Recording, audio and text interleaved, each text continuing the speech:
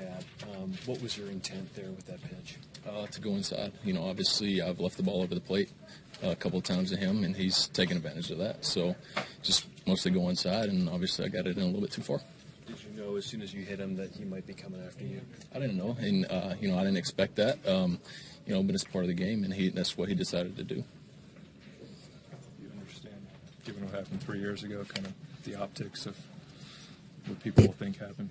Yeah, I can see how that kind of stands in people's minds. But that's the past. Like I said, I left the ball over the plate a couple of times to him. He's taken advantage of that. So, obviously I'd rather miss in than over the plate.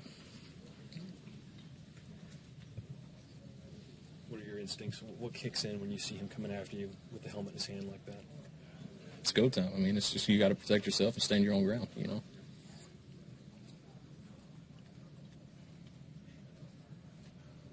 expecting to get something from the league here out of all this?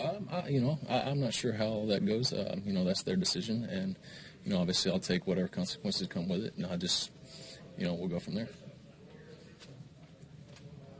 It took a few players to get you off the field. Is that just the adrenaline? Yeah, I mean, I was pretty fired up, to be honest with you. But that's just adrenaline, and it's part of the game.